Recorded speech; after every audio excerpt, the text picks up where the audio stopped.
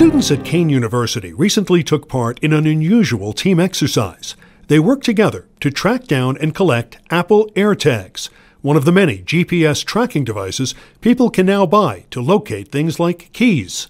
The aspect that I loved about it was the teamwork, and I met so many new people in this event. I believe that's the most important part. But the event also had a serious purpose. There is concern oftentimes that people are stalking others, and usually women are the target, unfortunately. Cybersecurity pro Scott Schober says he coordinated the event to help raise awareness about cyber stalking.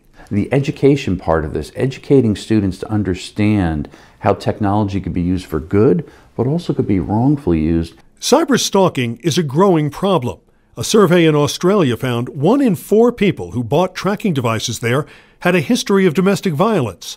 Here in the U.S., a congressional study found more than 3 million people report being stalked each year. And stalkers use technology to keep track of their victims more than 80% of the time. But protecting yourself from cyber stalking has also gotten easier in recent years. Experts say one of the biggest things you can do is pay attention to the alerts on your phone. If you get one saying an unknown device is traveling with you, don't ignore it. Those alerts are there to protect your safety and privacy.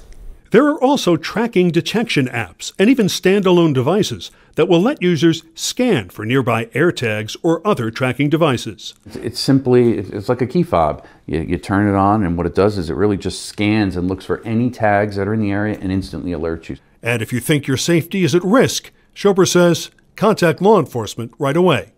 In your corner, Walt Kane, News 12.